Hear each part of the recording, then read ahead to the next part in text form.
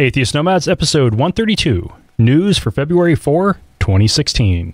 The podcast you're about to listen to includes cursing and talking about hoo-haws. Please be advised.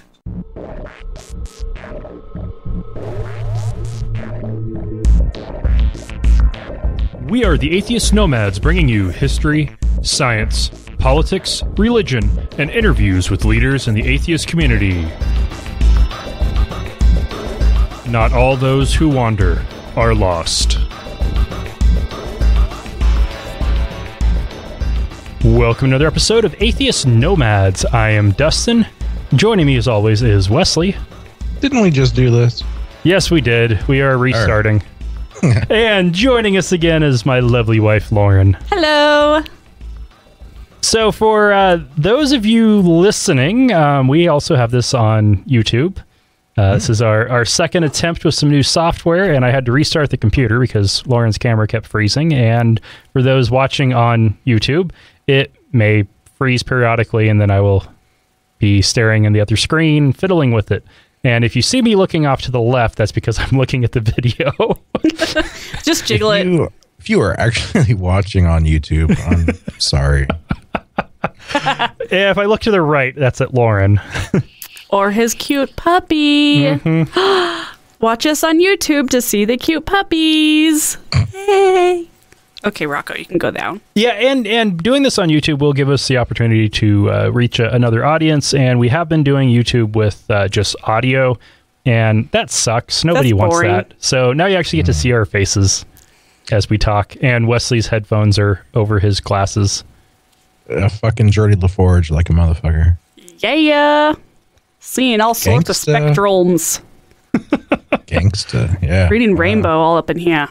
I'm the other thing that's...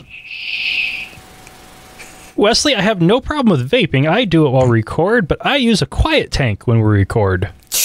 I don't use my sub-tank because it is a noisy motherfucker. But it tastes so good. Yes, it does, but it makes so much noise. It's like, how annoying is it when people sip from their sodas?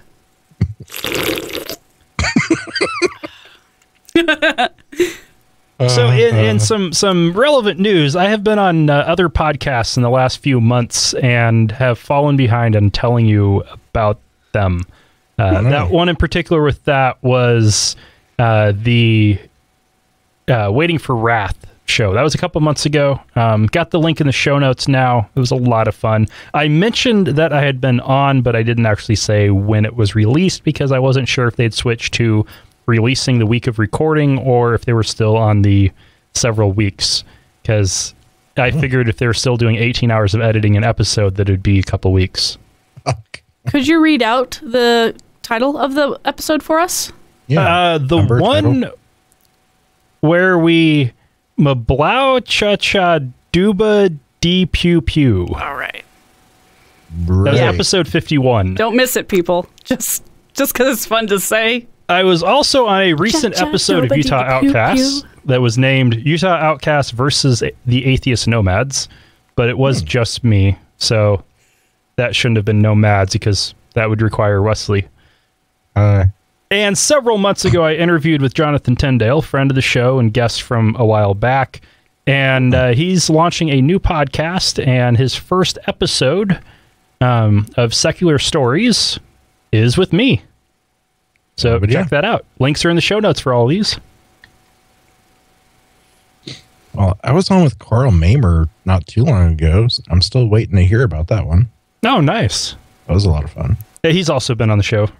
Yeah, not too long ago. Definite friend of the show. Love him. Well, it's good that you guys are getting out there. Yeah. Spreading the gossip. The atheist and the satanic word. He wanted to talk about Satan. Oh, nice. Nice. Satan. Mm. I've been sitting in the house around with the dogs a lot. And playing with plants. Plants don't judge me. They do. They really do. Silently. I'm hoping this new plant will definitely judge me. It's one of those ones, if you poke it, it wilts. Well, you can hold the box up to the camera. Oh yeah. The zombie plant. TM. No, R. the zombie plant. Touch it and the plant plays dead. Then watch it come back to life. It's actually a mimosa. Crap, I can't remember what the name of the plant is. Mimosa something. I love the name though. And it's reactive. If you poke it, it wilts, and then it comes back, and then you can poke it again. Like orange juice and champagne? Mimosas. Every Sunday, people. Every Sunday. All right. Let's go ahead and jump into dusting off the degree. Ooh. With this segment, we started off with some general theological topics, then we moved into a primer on Adventism, and for the last few, we have been transitioning back to general Christian topics. Because when it comes down to it, Adventists are weird, but theologically, they have made a concerted effort to be boring. And so, let's start off with the Christian beliefs about God. For starters, Christianity is a descendant of Judaism, and as a descendant of Judaism, they believe in the same God and identify as monotheistic. One of Muhammad's alleged objections to Christianity before he founded Islam was that Christianity is polytheistic with 3 gods. Well, which is it? 1 God or 3?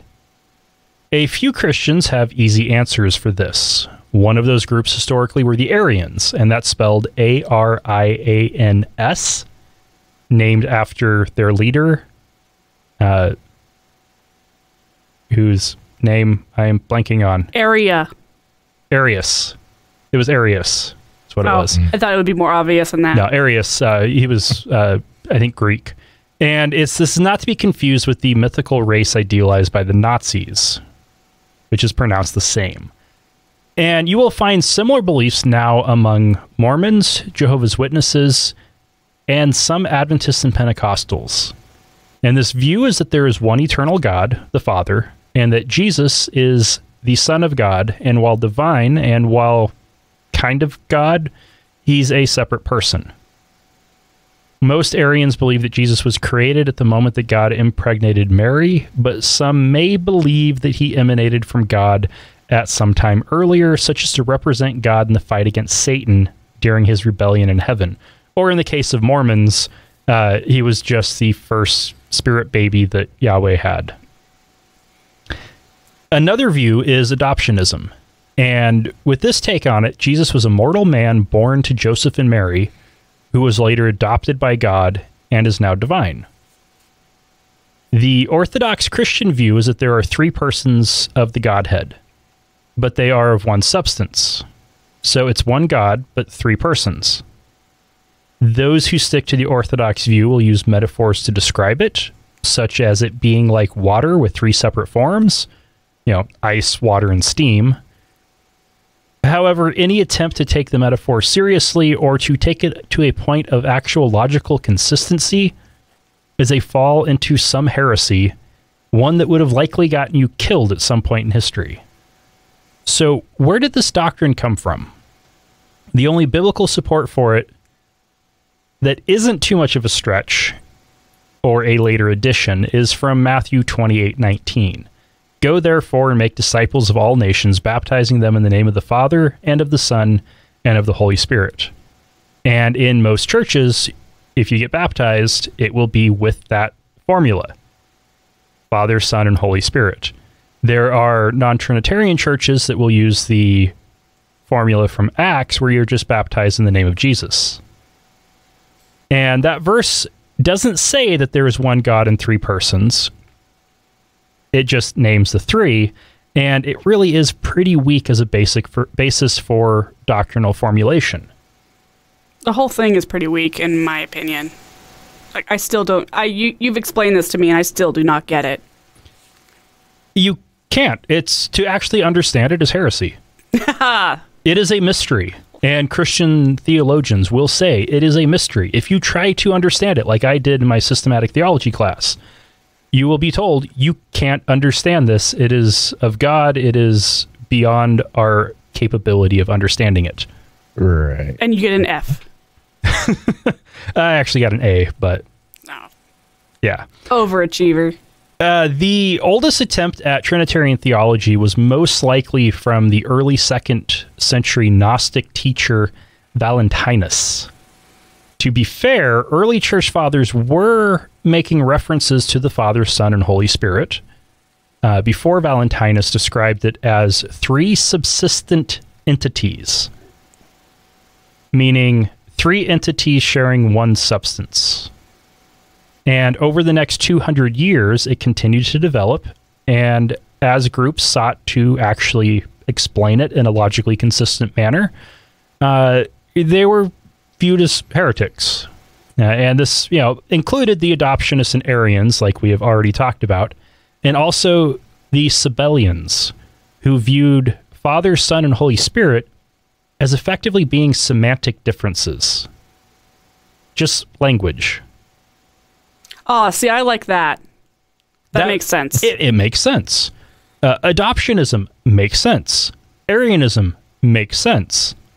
Trinitarianism does not. 1 plus 1 plus 1 equals 3, not 1. That must be some of that new math. Now, finally, at the Council of Nicaea in 325, the Trinitarian doctrine was hammered out and became part of the Nicene Creed. The original 325 CE Creed said basically that God is God, and Jesus is God, and there's also the Holy Spirit. But they were very emphatic that Jesus is God. And then it closed with, and I quote, "Both those who say there was a time when he was not, and he was not before he was made, and he was made out of nothing, or he is of another substance, or essence, or the Son of God is created, or changeable, or alterable, they are condemned by the Holy Catholic and Apostolic Church." Those were all attempts for it to make sense. Right. Theology, when it makes sense, is heresy.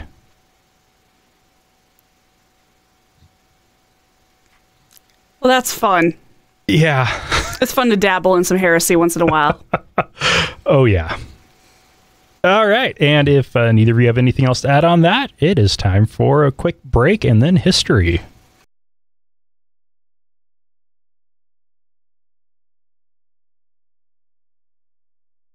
Atheist Nomads is proudly brought to you by Archway Hosting. Check out their low-price, full-featured hosting solutions at archwayhosting.com. That's ARCHWAY hosting.com. Hey, we're also brought to you by listeners just like you. Find out how you can become a patron at patreon.com/atheist nomads. That's patreon.com/atheist nomads. He is? Yep. Wesley. Throwing me off, man. Did you love that echo? That was pretty cool, though, yeah. Echo, echo, echo. For those listening, I will be editing out the echo, and for those of you watching, you won't hear it. Yeah, it's just not there. Just mouthing. Just mouthing off. Wouldn't be the first time. This day in history, February 4th, starting with 1677. Johann Ludwig Bach is born, the German violinist and composer. And no, I'm not talking about his second cousin, Johann Sebastian Bach, that everybody knows. But it is interesting to note that at least one of Johann Ludwig's songs was misattributed to his more famous second cousin, Johann Sebastian. Huh. Nice. Yeah. And I would ask which song that was, but they all are basically something in G minor or something in C, as you can't understand what song it is anyway. Yeah, it's like his 15th cantata, something or other. Well, that sucks. Poor little Ludwig. Yeah, poor little guy. Moving on along, this year is coming up 1913 with Miss Rosa Parks. She was born. So you might have heard about Rosa Louise Macaulay Parks. She actually died in 2005, not too long ago. Had a hell of a good stretch. Wow. Yeah, right? Do you think she's maybe one of the reasons why they have February as Black History Month? I would hope so. Yeah, she was definitely an African-American civil rights activist. The U.S. Congress at some point actually called her the First Lady of Civil Rights and the Mother of Freedom movement. Freedom! Freedom! Her birthday, February 4th, and the day that she was arrested, December 1st, have both become Rosa Parks days in different states. So, like Nice. California, Missouri, Ohio, and Oregon. Yeah. Yeah. Though she definitely wasn't the first. She got arrested on December 1st, 1955, in Montgomery, Alabama, when she refused to obey bus driver James F. Blake, douchebag, to give up her seat in the and go move to the colored section when a white passenger wanted her seat, really. So, yeah, people like Bayard Rustin, Irene Morgan, Sarah Louise Keyes, you know, they all did this before her, but yeah, fucking A, she's the one that got heard from the most, and man, fucking A. Yeah, this lady just wanted to fucking sit down, and god damn it, anybody should be able to sit down where the fuck they want to. Agreed. Let your tired old ass just sit wherever you want, really. God damn. Okay. Moving on along to the year 1940. The day that the great George A. Romero, American director and producer, was born. Woohoo! Totally one of the greats. I mean, have you heard of Night of the Living Dead? Dawn of the Dead? Land of the Dead? Basically zombies.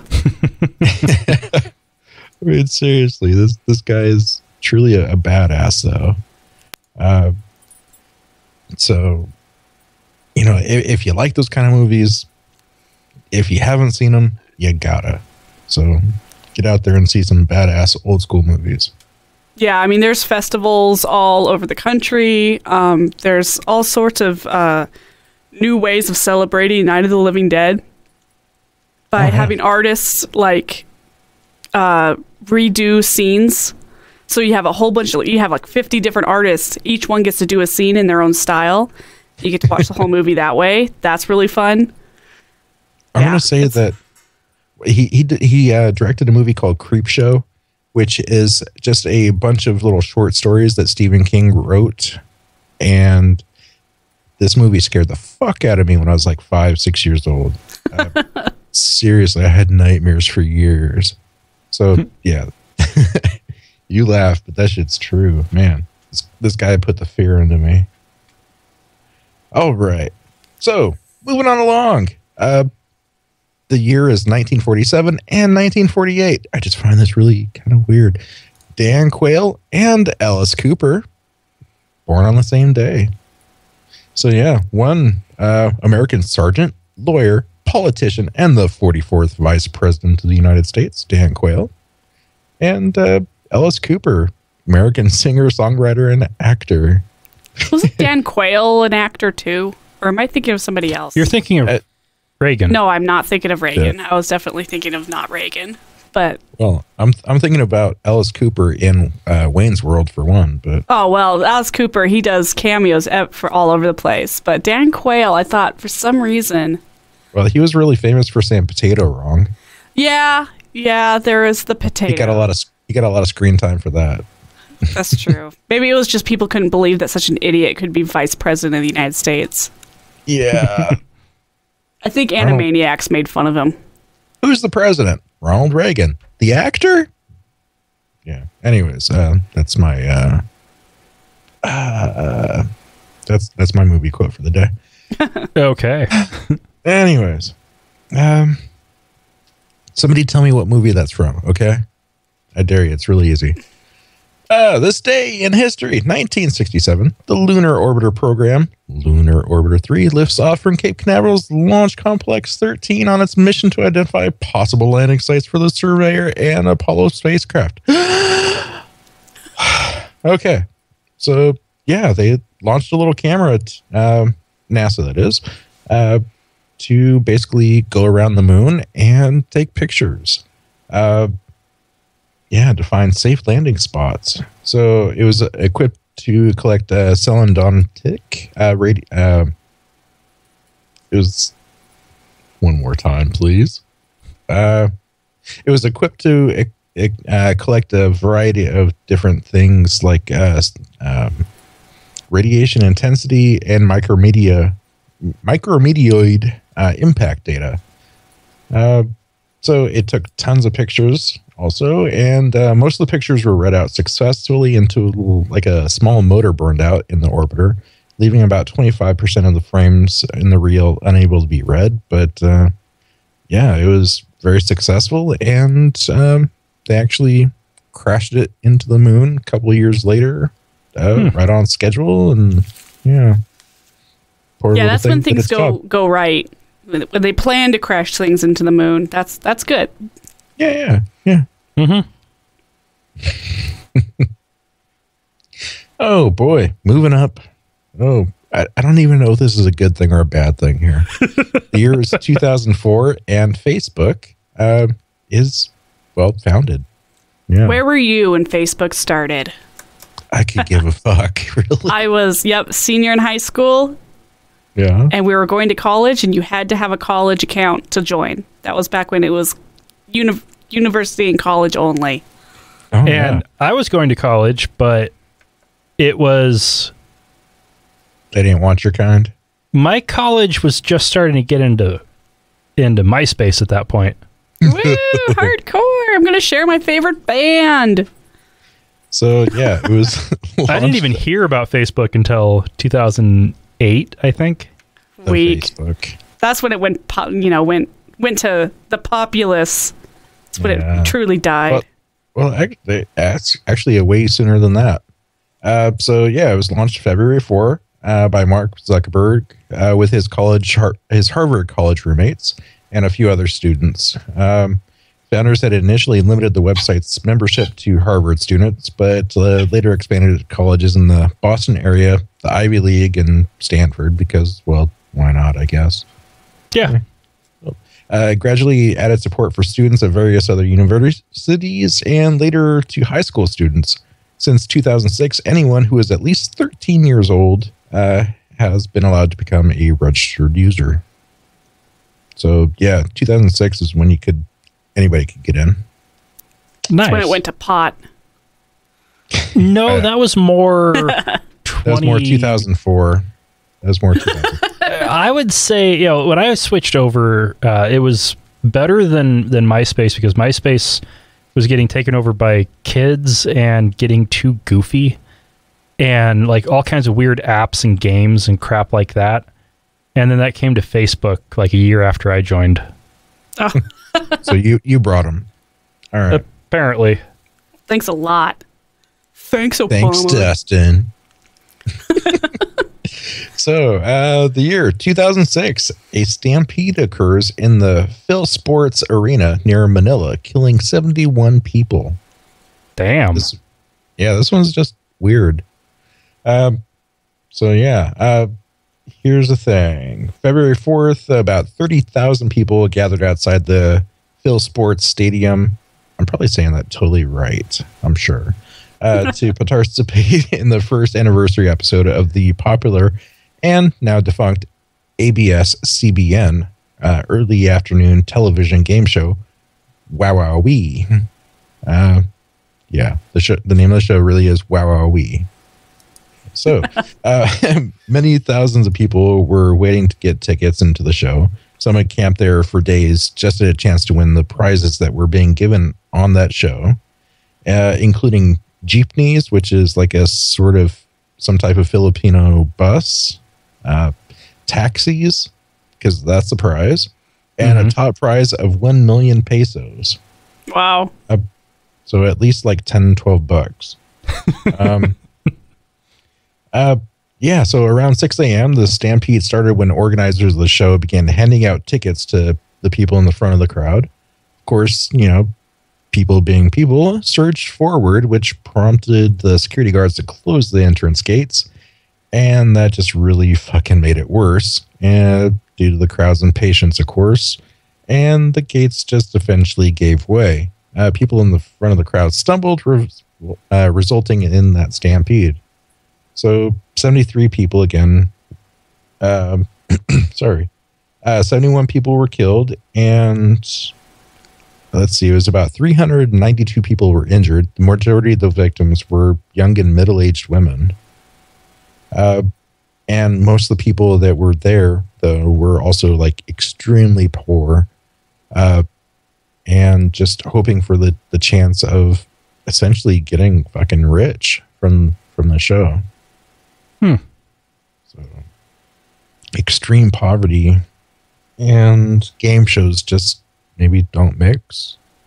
Maybe just, give these people some money to, start a business, maybe. Yeah. Microloans. Go to kiva.org. Yay. Anyways, that's what I got. All right. We're going to take another break, and then we will be back with science. We love hearing from our listeners. You can email us at contact@atheistnomads.com, tweet us @atheistnomads, send us a message on our Facebook page at facebook.com/atheistnomads, or better yet, call us and leave us a message at 541-203-0666. We might even play it on the show. You can also help us out by leaving us a review on iTunes, Stitcher, or your podcast directory of choice. And we have science. Science! You have to say it right. Science! Yes, that's much better. Speaking of science, Dustin and I totally won a science-related trivia quiz last night. Nice. Awesome. I highly suggest people go out and arrange such things for fun, because Geeks Who Drink just doesn't cut it. Anyway, so first and foremost, one of the articles I chose, the fungus among us, not anymore anyway. NASA sent up a fungus found in Antarctica to see if it could survive Martian conditions. It's like, cool. So they sent it up to the International Space Station, where it went out to their Expo-Z platform. The Expo-Z platform is experimental design by the European Space Agency. So I guess it may not have been NASA. Could have been those guys. It simulates the Martian conditions, 95% carbon atmosphere with a mere 3% nitrogen and a whole 0.15% oxygen. Very low pressure to see if this fungus would survive. It's all part of a program called LIFE, Lichens and Fungi Experiment. They didn't really try on that one. I guess it lent itself to a good enough name, so they went with that.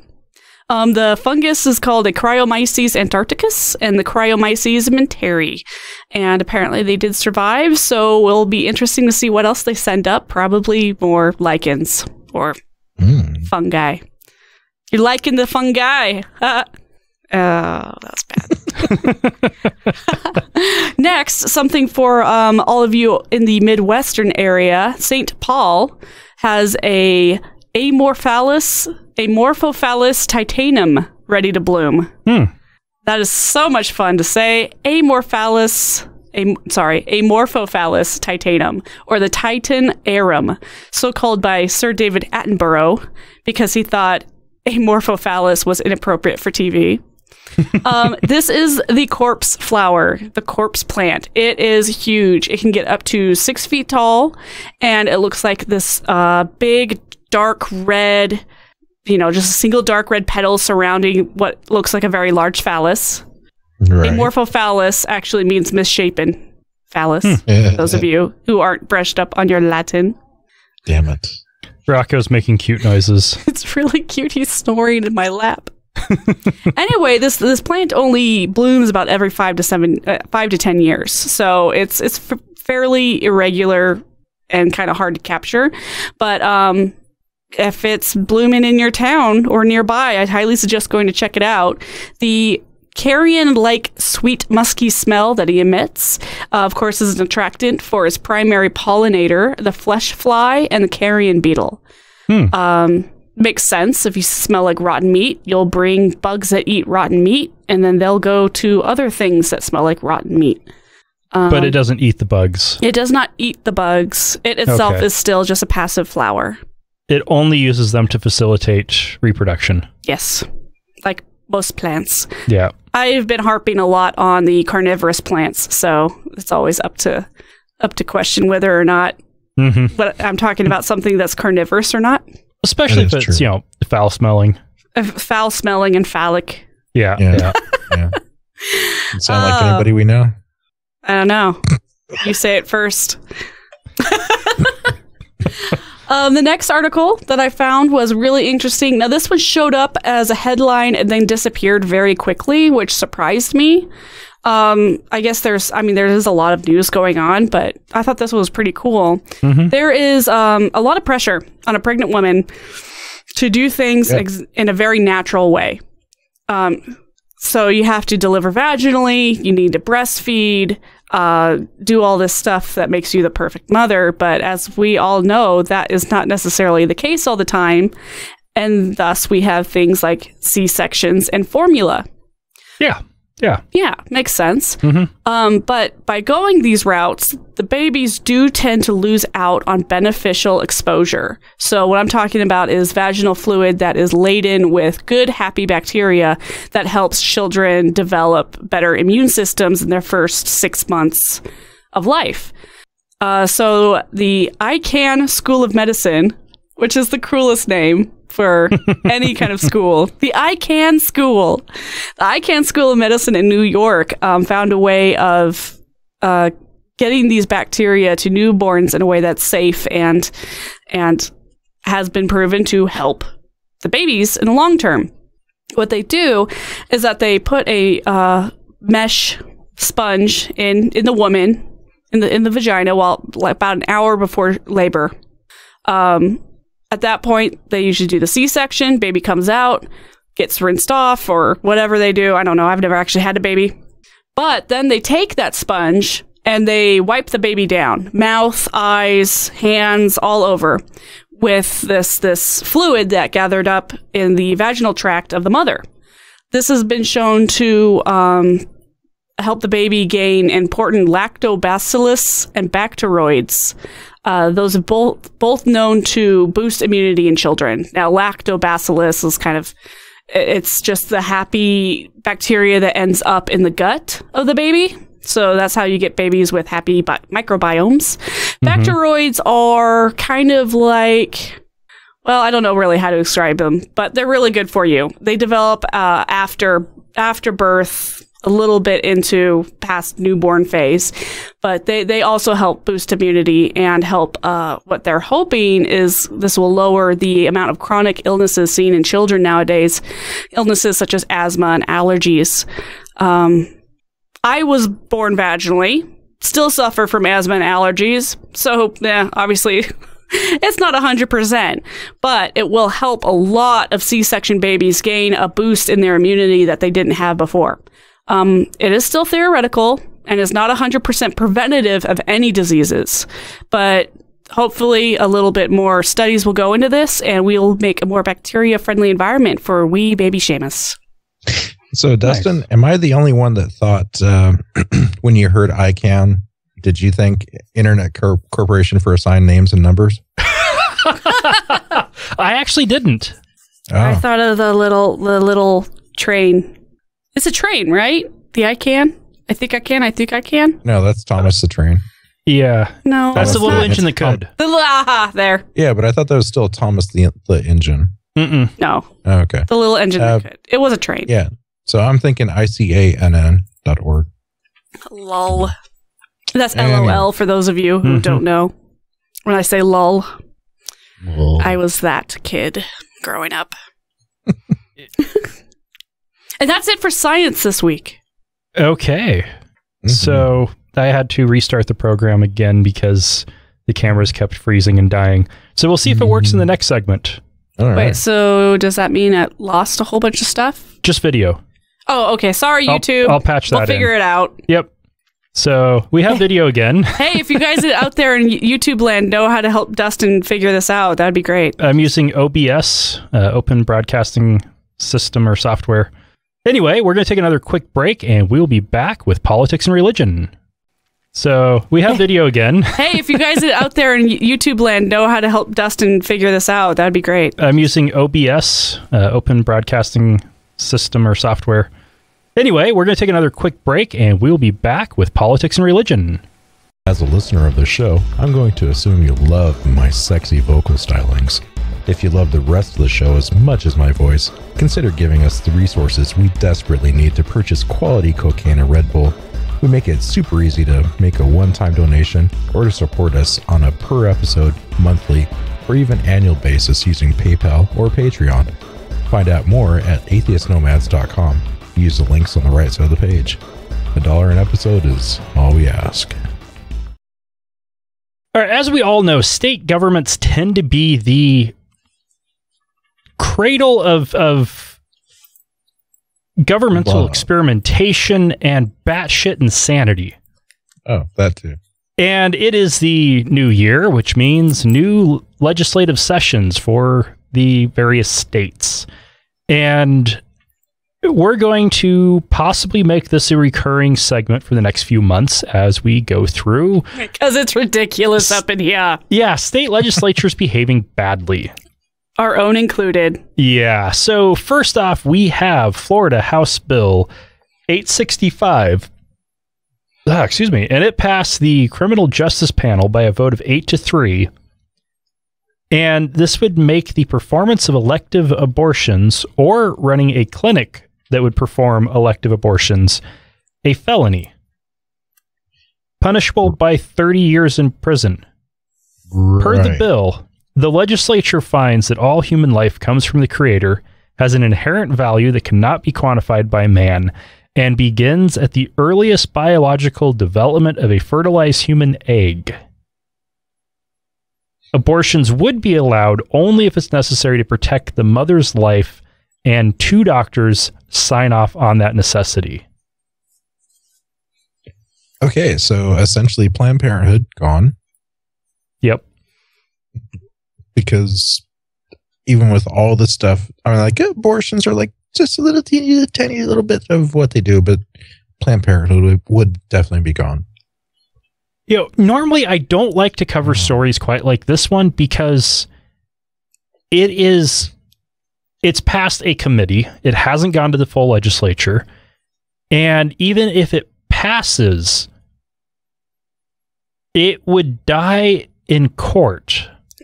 Oh, sure. Pretty fast. Pretty quickly. It still pisses me off to see that them talking about, their creator. Mm-hmm. Oh, yeah. What the fuck does that have to do with anything that a state has to do? That shouldn't be in there at all. Should not, no. Oklahoma has several anti-gay bills that are all absolutely terrible. You should feel bad, Oklahoma. Yes. HB 1598 was passed out of committee last year, but never got a floor vote. And it's back again. It protects gay conversion therapy for minors, something that is currently allowed. And while not explicitly protecting aversion therapy, it does describe it in horrible detail. And I quote, aversion therapy means any counseling by a mental health provider that exposes or asks a client or patient to undergo physical pain, such as electroshock or electroconvulsive therapy, touch therapy, pornography exposure, or vomit induction therapy in order to change sexual behavior or gender identity expressions and or to eliminate or reduce sexual or romantic attractions or feelings towards individuals of the same sex. We're talking about some of the worst fucking things ever. I mean, we're talking like, remember how you kind of felt bad for the guy at the end of Clockwork Orange? Yeah. That's because what they did in that movie was evil. Feeding people chemicals to make them throw up. Try and fucking have associations with vomiting. Touch therapy. Loving a person. Touch therapy is one of the more concerning, because that sounds a whole lot like rape. Well, touch therapy is when touch therapy is like when a closeted a gay individual that's afraid of coming out is touching other gay people and telling them that that's bad. Because there ain't no straight guy going to be doing that. Yeah. Yeah. Everything about this is just terrible. Hopefully this bill dies quickly. Fucking electroshock therapy. I mean, no. I mean, that should only happen in the bedroom if you're consenting. And an adult. You're right. This is for minors. This is for kids. Yeah, no. Some of whom are proclaiming themselves to be gay or bi as young as 12, 13. Yeah. I thought it even worse with the... Well, are we going to move on to the next one also? Yes, we are. Okay. So with that in mind, House Bill 3044 would prohibit school counselors and other staff members from providing information about LGBT groups or referrals to gay-affirming therapists if the referral, quote, pertains to human sexuality. This is in light of the fact that LGBT teens are at high risk of depression and suicide, especially if they have homophobic parents, and school counselors and referrals from those counselors is critical for them getting help. Of course, the bill does make the referral okay as long as the parents are notified at least 24 hours in advance. The same homophobic parents who would have them go through electroshock molestation, porn exposure, vomit-inducing basically everything therapy. We just fucking talked about. Yeah. Fucking assholes. Well, I guess they just consider the suicide is just getting rid of the unwanted. Yeah, or something like that. It's pretty sick. Pretty sad. That, of course, it's not much better here. Yeah. We'll get to Idaho. Senate Bill 733 would prohibit anyone found to have communicable or infectious diseases from getting a marriage license. That's harsh, considering that everybody has HPV. Yeah.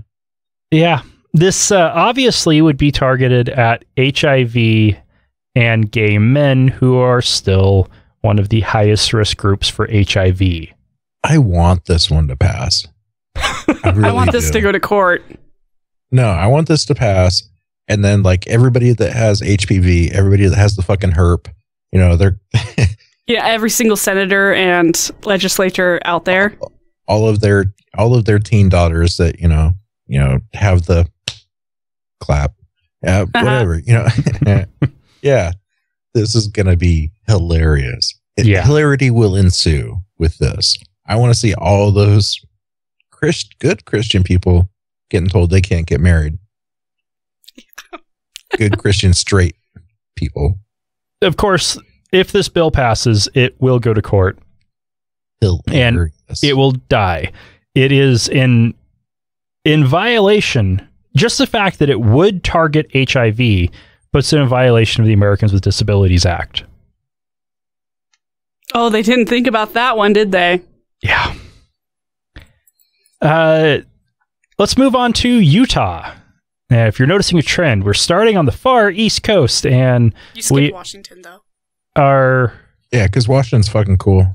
Oh, we'll get back to Washington at the end so that we finish on the West Coast. Washington has one douchebag. Yeah. So the Utah Senate Concurrent Resolution 8 would declare pornography a public health crisis. And I'm going to read a few hilarious... This is good. A few? You got to read the whole thing. I'm reading lines 40 to 59. Yes. It is way too long for the full text to read on here. That's okay. This is the best part. Oh, yeah. I selected that intentionally. Whereas, because pornography treats women as objects and commodities for the viewer's use, it teaches girls they are to be used and teaches boys to be users. Whereas pornography normalizes violence and abuse of women and children. Whereas pornography treats women and children as objects and often depicts rape and abuse as if they are harmless.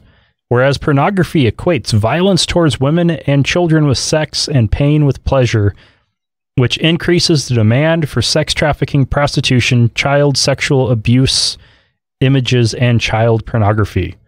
Whereas potential detrimental effects on pornography's users can impact brain development and functioning, contribute to emotional and medical illnesses, shape deviant sexual arousal, and lead to difficulties in forming and maintaining intimate relationships, such as well as problematic or harmful sexual behaviors and addiction. Quite the run-on. Whereas recent research indicates that pornography is potentially biologically addictive, which means the user requires more novelty, often in the forms of more shocking material, in order to be satisfied. Whereas this biological addiction leads to increasing themes of risky sexual behaviors, extreme degradation, violence, and child sexual abuse images, and child pornography. Whereas pornography use is linked to lessening desire in young men to marry, dissatisfaction in marriage, and infidelity. So we could probably go through line by line and tear this apart.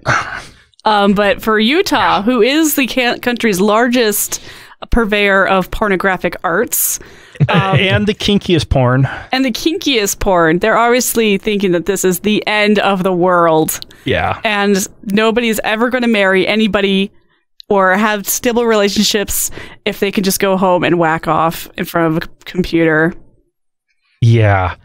A couple of things that I do want to point out from it. It says that porn treats women as objects and commodities and teaches boys to be users. Most of the porn I watch, at least, the men are props. Is it the porn I gave you? I don't watch that much. Not really my thing. But, the men they're basically sex toys for the women. That is true. And I would say that's most porn is like that. Unless it's, man on man. Then... Unless it's Utah, where apparently they get into the kinky shit. Now, kinky porn... That's fun to say. Kinky porn. It shows BDSM scenes. Yes, there is some that just depict rape. But saying that leads to children? Bullshit. Right. That is a completely different category. You mean child porn? Yeah. The BDSM can sometimes lead to children if... Well, okay, the porn doesn't. Porn does not lead to having Just children saying. Or harming children. And... Sorry, hon, you're named Bear because we conceived you at the Bear and Vixen Club downtown. And so much of this is claiming facts. Well, the recent research indicates that pornography is potentially biologically addictive. So right here we have research that indicates that pornography might be addictive. So and it's still nothing. It's one study that, as far as I know, has not been reproduced yet. And it doesn't really count as research, at least not to be basing legislation on. And the claim that it lessens desire in young men to marry, it might make it so they don't feel like they have to get married at 20. At 17. And dissatisfaction in marriage and infidelity? Oh, hell no. Access to porn and masturbation increases satisfaction in marriage and decreases any perceived need for infidelity. Now, there are some cases out there where pornography, either on the male side or the female side, does lead to problems in a marriage or in a relationship, but those can oftentimes be solved through counseling or better communication. And certainly doesn't mean that the marriage or relationship is automatically over. And when it leads to problems, it's because one partner is getting neglected or is batshit insane. Hey, that was judgmental. If someone is freaked out about a spouse watching porn, that is insane. Well, they're in Utah, and apparently they've gotten in the habit of writing bills. Yeah.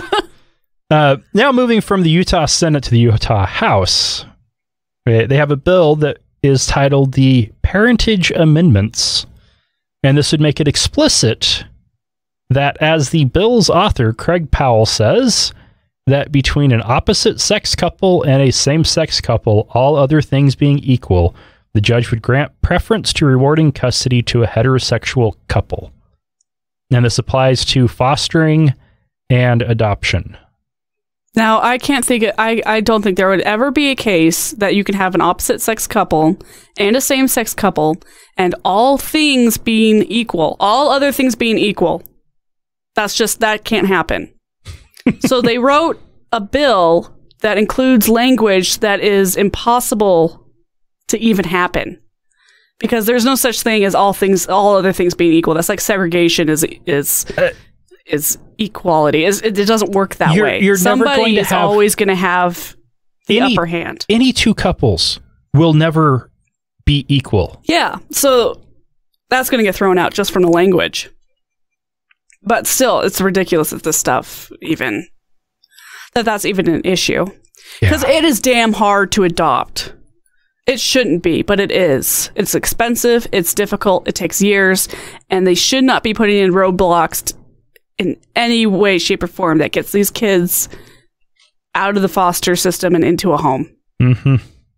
Angry personal rant over. All right, Idaho has Idaho. A wonderful bill from State Representative Ron Nate, a Republican from Rexburg and professor at Brigham Young University, Idaho, BYU, Idaho. Those are Mormons, by the way. Yes. Possibly the most Mormon city in the country. It is the most Mormon city in the country. And, yeah, Mormon school.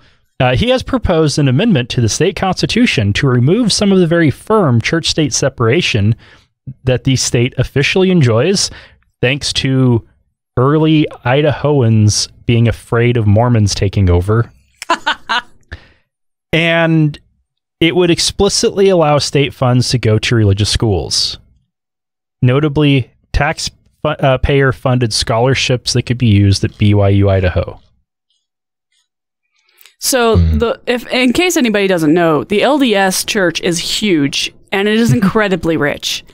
It has so much money, it's not even funny. So the fact that they're not willing to pony up a few couple $1,000s for this school, that's one issue. But for that school then to turn around and ask the government of the state it's in for more money is ridiculous. Yeah. It's kind of great. It's kind of like the stupidest thing I'd ever heard. Now, I haven't seen any articles on this, so I don't have a link for it, but I have been getting emails about it. The Idaho state legislature is also looking at changing the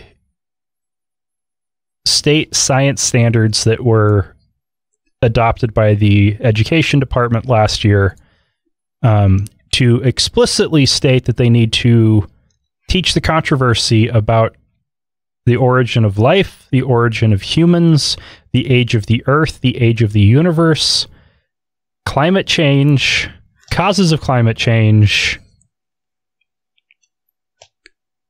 It basically tears the entire science standards. Everything. Tears it apart. And it's one of Idaho's only saving graces is the fact that they have these science standards in place. Because even with these science standards in place, the teachers still teach BS. I know from personal experience in 7th grade 15 years ago, when somebody told me that he was only teaching us evolution because he had to, and a teacher that I had 2 years ago at CWI who was teaching me all sorts of teaching in Biology 101 that there was all sorts of other explanations for things. Yeah.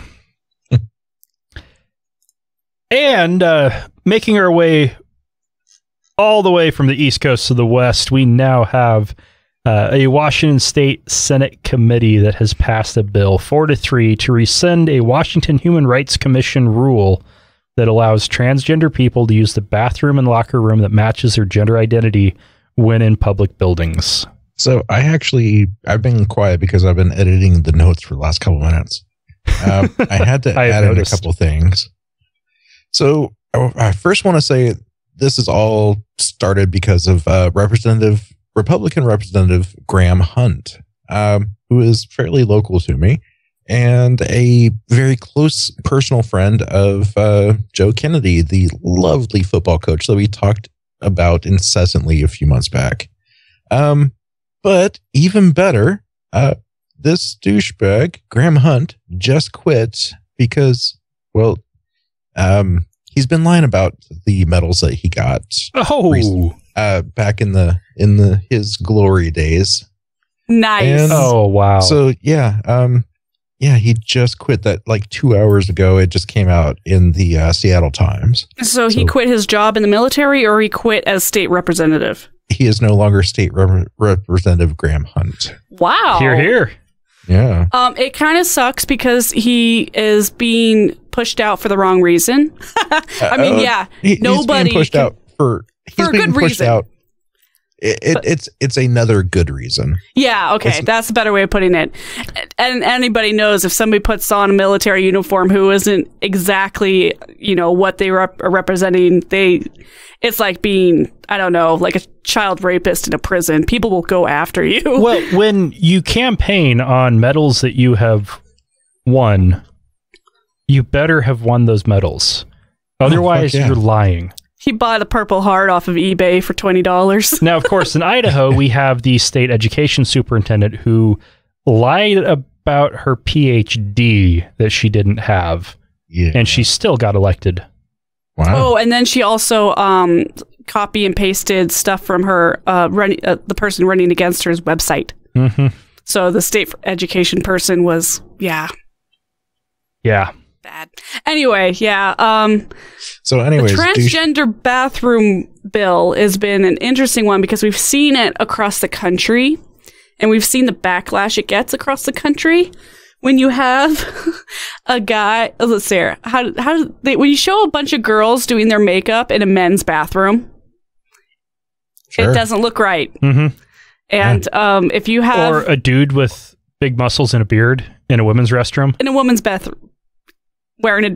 That's not fair to the person who's who's transgender, especially if they're in the middle of what's that called? Transitioning. It's really awkward already for them to be out in public. To make a bill that criminalizes what they do is just when all they need to do is criminalizes who they are. Yeah, criminalizes who they are, and they just need to pee and just let them go. And the bill is all over concerns that it'll be an opportunity for people to assault people. Well, you know who sexually assaults people? It's cisgender straight men. Yeah. Usually in the bathrooms. And saying that transgender people can use the restroom that matches their identity, that's not going to stop straight men from going into the bathroom they don't belong in to hurt someone. And having that rule in place isn't going to encourage straight men to go into the wrong bathroom to hurt someone. I still want to know who's going to be the head pecker checker. Right. Putting that out there. Yeah. I think Graham Hunt should be it. He's so concerned about genitals. He should be the one checking them all. Making sure everything's all the ducks are in a row. Or at least the 2 eggs and a twig, yeah. Oh, poor little berries. twig. All right. We have spent enough time on state legislatures, and we have more news. Okay. And I have to go let the dog out. Okay. While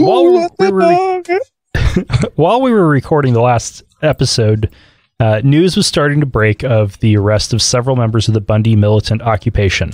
This was a joint FBI Oregon State Police operation while 2 vehicles were headed to a public meeting in John Day. Both of the Bundy brothers and 3 others have been arrested and charged with felonies. Ryan Bundy was injured, and Robert Finicum, i.e. Tartman, was killed after the second vehicle sped away from the stop, plowed into a snowbank when they approached a roadblock, and Finicum was caught on video from an FBI helicopter appearing to be reaching for a gun. Twice. And I have heard... I watched the video. I've heard reports from a credible source he was taken out by a sniper. I'm fine with that. Yep. A sniper would have a better look at what's going on than anybody there, watching through a scope from a hill. And a sniper's job is to make sure everybody else stays safe. He had a martyr's complex. He wanted to die. He said he didn't want to live in a fucking box. He got what he wanted. Yep. The next day, most of the women and children left. Well, most of the women, all of the children left. And then authorities finally set up roadblocks and shut off power. 8 people left after that, 3 of whom were arrested. The remaining 5 were released. And now there are only 4 remaining, 3 of whom are free to go. They won't leave because one has a warrant for his arrest. And they won't leave unless all 4 are free to go home. I believe it. I believe it's like 2 guys and then a married couple. Yes. And they don't want to leave until everybody gets pardoned. Not just the 4 that are there now. Well, they might be demanding that everybody be released. If they were all told they could go home, they'd go home. Yeah, but no. The at least one of them has charges waiting for him. I'm guessing for destruction of property, since they did have a live streaming video with heavy equipment operating, actively destroying federal property. And they have also shut off their cell phones. Yeah, the way I understand it, they can still get incoming calls, but all outgoing calls go straight to the FBI. Their outgoing calls are completely blocked, so they can't call out. Incoming calls, some of them are going to the FBI, is what I heard. I was swap that their outgoing calls go to the FBI. I saw that. Why would their incoming calls go? Most of the incoming calls are being rerouted to the FBI. It's common during any kind of a police operation to reroute the affected calls to the police. Right. Those be the outgoing calls. Incoming too. They've just blocked off communication for them. Okay. Let's keep going. Yeah. Or does this say here? Oh. I did get an interview in with the, let's see, there's 4 of them there now, right? So 2 of them. 2 guys and a married couple. And the married couple feel like they're trapped there now because there's a warrant out for the husband's arrest and the wife won't leave. We already talked about that. Oh, right. But, yes, I know. I was out letting the dogs out. Who? But let the dogs out? Specifically that they have to stay and defend themselves now. Mm-hmm. And you're like, defend yourselves? All you got to do is put your fucking gun down and walk out. Yeah, no, I guess that's not a choice now. Now they got to just kill everyone. I don't know what they're thinking. Defend themselves. Yeah, I thought because that wording they can was defend themselves from fucking snipers and like fucking shit flying. Yeah, there's like fucking airplanes and tanks and. Wife needs to go home. Guy needs to go to jail. Let's just. Mm-hmm. No, they all need to go to jail. Fuck it. Well, all of them do. Well, yeah, she should. She's technically she hasn't partaken in any of the actual offensive acts. Don't care.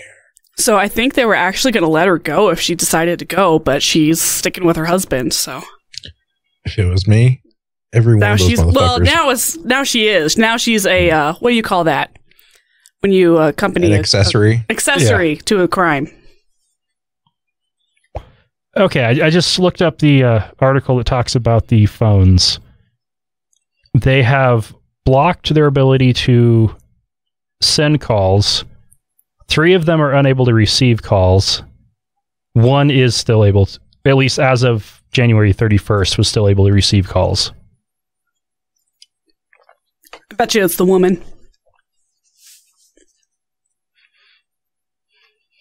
And I saw in a different article that some of the calls with people trying to call them was going to the FBI instead. It could be they were just totally screwing up and rerouting things. Yeah. Anyway, let's go ahead and move on. This next story is courtesy of Jason Ford. A study presented at the American Physical Society meeting in Dallas looked at 9 countries that record religious affiliations in their censuses. Going back as much as 100 years and using a mathematical model developed to assess the decline of lesser spoken languages, found that religion is headed towards extinction in the countries studied. The countries were Australia, Austria, Canada, the Czech Republic, Finland, Ireland, the Netherlands, New Zealand, and Switzerland. They only looked at those countries because they're the ones that actually ask about religion in their censuses. Censuses? See, and then the part of me is like, well, what about the languages? That's what I want to know about. That was a different study a decade ago. Aw. 2003, the BBC article does have a link to more about that. I'm cultural anthropologist by heart, so it was like, oh no, extinction of languages. But, oh, this is so cool. So cool. Yeah. Religion is dying. Ha ha. Oh, yeah. Travis McGee, no love for you. Ha ha ha ha. I'm just going to let that hang there. Travis. And now that sanctions against Iran have been lifted, the Iranian president has been touring Europe. One meeting was supposed to be over lunch with the French president. The lunch was canceled after they failed to reach an agreement about one item that the French wanted on the table: wine. Iran refused to go to a meeting with wine, and France refused to have lunch without it. I love it. It is so cartoony and perfect representation of both countries. Italy went ahead and took wine off the menu. They also they also covered their statues in an art museum. They covered the statues that had just the exposed nudies. genitalia. Sure. However, any graven images is bad in Islam, so they should have covered all statues and all paintings of people if they're really trying to be culturally sensitive. You know what? Do the French even have actual drinking water, or does all potable they do water now. They do now. I think all potable water goes directly to the production of grapes. It should. It should. Yeah. I mean, I don't think they actually have running water. So yeah. I mean, but come on, seriously, fuck it. I mean, why can't another person drink wine if they want to? Mm-hmm. Are you so tempted? Are you so afraid? Okay. It's not like the French president was going to be forcing them to drink. Right. Peer pressure, drink this. Option. What's funny is I Googled France running water, and all you get is pictures of magnificent white horses running through beaches. and it's like, wow, I don't even care what I was looking at now. It's like, look at those glorious horses running through the surf. What? Oh, wow. Yeah. Anyway, water supply and sanitation in France is universal and of good quality. You need the good quality water for good quality wine. And yeah, you go to France, you expect there to be wine. I would be upset if I had lunch and lunch in France. You and are they not a didn't serve conservative Muslim who happens to be the head of a country who feels like his tastes should be bowed down to. The head of a country who is trying to enter the world stage and doesn't want to behave like a mature country. He wants to be an a-hole, then he's going to be branded an a-hole. That's just going to be the... You know, my parents who listen to the podcast, they don't drink. Who are super awesome and sweet, and I love you guys. Yeah, they don't drink for religious reasons. That's fine. They aren't offended when other people do. Wait, can other people drink in front of your parents? Yes. In their home. Oh my goodness. They are wonderful hosts cool. and hostesses. Yeah. You know what? If somebody comes to my house, I might drink. But if I go to their house and they say no drinking, I'm like, all right. Mm-hmm. No there drinking. is one exception to the rule, I think, and this is actual like something I ran into. Was I lived with somebody who was in AA, and when he requested that I not have any alcohol in the house, I was fine with that because he had an actual like medical issue with not being able to not drink tons of anything. Yeah. In that case, I think, unless the Iranian president is secretly a part of Alcoholics Anonymous, it was just a bully trying to get his way. Yeah. And speaking of bullies, the Reverend James, there's semen in my coffee, Manning. Yes. And the Atla Worldwide Church is in a lot of trouble. Oh, the goodness. church's building, per a court order, is to be sold at auction for failure to pay their bills. According to Manning, and I quote, "I assure you, it's about a water bill and a tax that can't be levied against this church. The sale of the building will go towards paying more than $1 million in unpaid bills, including $194 in water bills. Additionally, Reverend Manning has more than $355,000 in tax liens against him personally." This is somebody who does not understand how taxes and bills work. Apparently, in his reading of the Bible, he got so hung up on the anti-gay parts that he missed the "give to Caesar what is Caesar's." Taxation, man. It keeps the roads clean and the water flowing. And bills are, rules that allow churches to not be taxed Bullshit. don't mean they're exempt from paying bills. If you use water, you have to pay for the water you use. That is a commodity. God damn. I highly doubt they're doing $200,000 worth of baptisms. If you're going to use water, you got to pay for the water. Mm-hmm. That's toilets flushing, and probably mostly toilets flushing. Probably. All right, let's go ahead and move. Nobody's going to touch that shit in the church. Nobody's going to... Okay, well, whatever. Let's go ahead and move on to feedback. Oh. No, not yet? Yeah. Well, I just wanted to read this other headline. Seaman Latte pastor says fags will own his church when men can carry babies. Oh, that is in part because a group... Can we please get a transgender person pregnant and just say, all right. There is a group... No. Aziz Ansari just did a comic routine from a couple of years ago that has totally nothing to do with this directly, but basically this couple meet through these extreme circumstances of, they both met at a store one day. The dude was there just because his roommate took this horrendous shit, clogged the toilet. He had to go to the store and meet. He met his future wife at this store because of his roommate and this horrible shit that he took. And, a couple of years later, about a year later, they got married. And a couple of years after that, they had a kid. So basically, life did come from the anus of this one man, his roommate.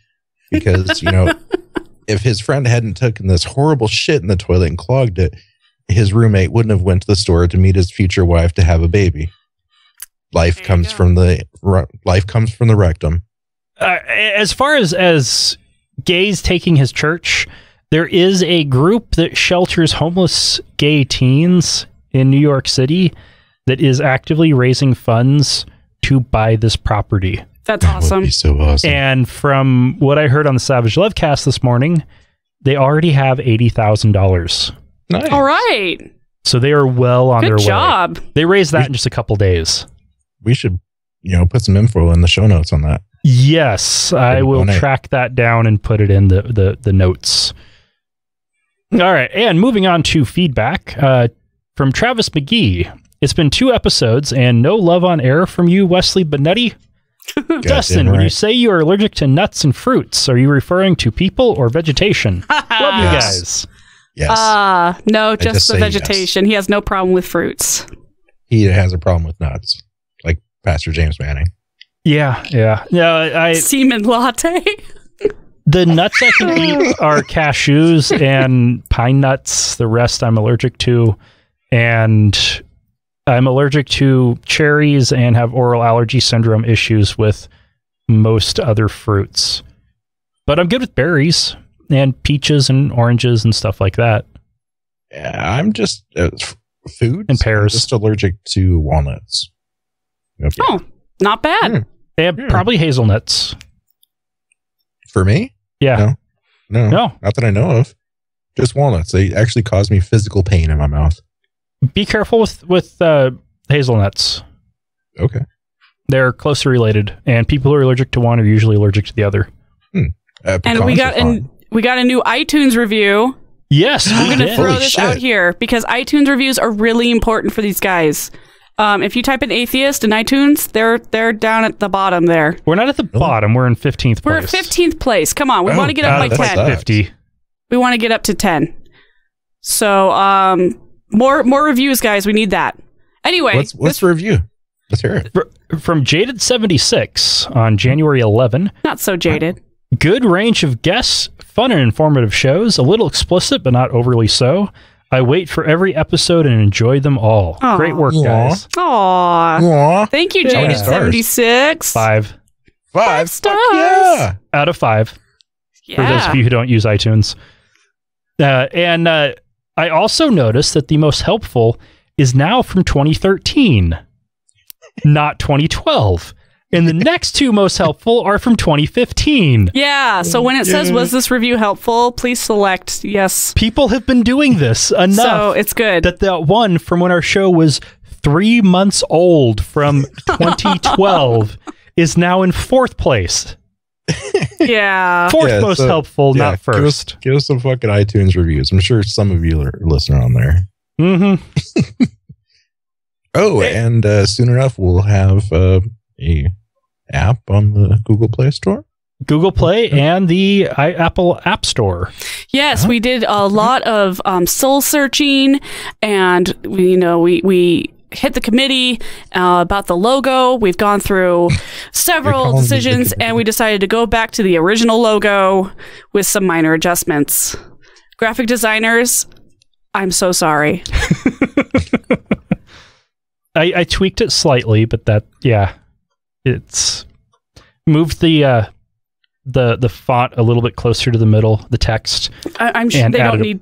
They don't need all the details. Anyway, It's okay. if you'd like to send us feedback, you can always email us at contact@atheistnomads.com or call us at 541. Yeah, excuse me. 541-203-0666. Yes, we love those because that gives us voicemail footage to play on the show.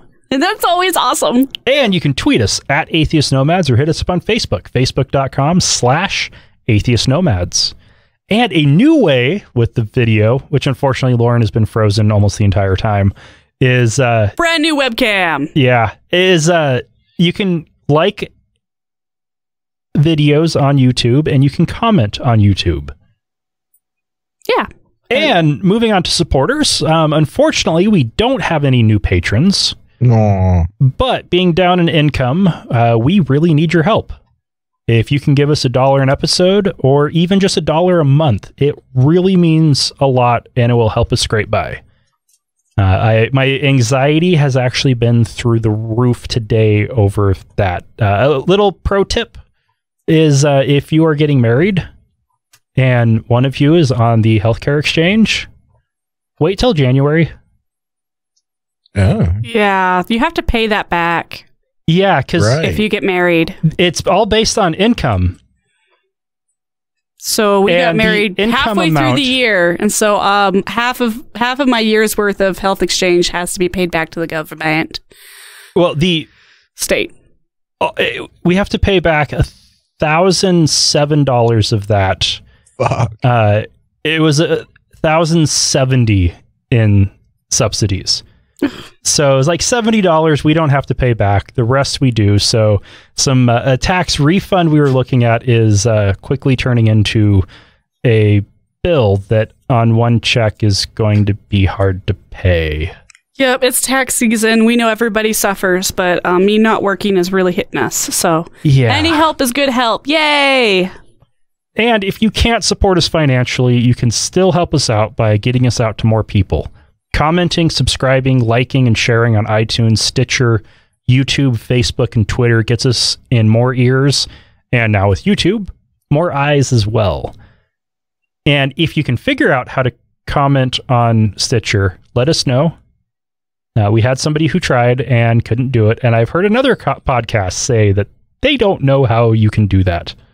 Oh my gosh, that's a really good point. I don't use Stitcher, so I do, though. Tried. I'll look into that. Okay. Yeah, please let us know when stuff like that doesn't work out. We need to know, we need to fix the glitches. And even if we can't figure it out ourselves, and I probably should do this, we have resources. I have the email address of the vice president of podcaster relations at Libsyn. Wow. And he has a direct in with the leaders at iTunes and Stitcher. I would think so. Mm-hmm. Fuck. Yeah, biggest podcasting hosting provider out there. So all those systems, they have to work well with Libsyn, or like everything. 20% of their content is gone. So anyway, that is it for this episode. God damn, we've gone long. Oh, fuck. And we will be back next week with an interview.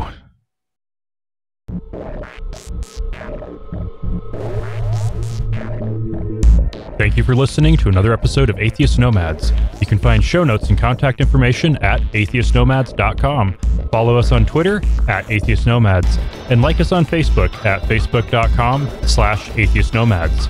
Please subscribe to the show in iTunes, Stitcher, or your podcatcher of choice, and while you're there, feel free to leave us a review. Theme music is courtesy of Sturdy Fred. Until next time, this has been the Atheist Nomads.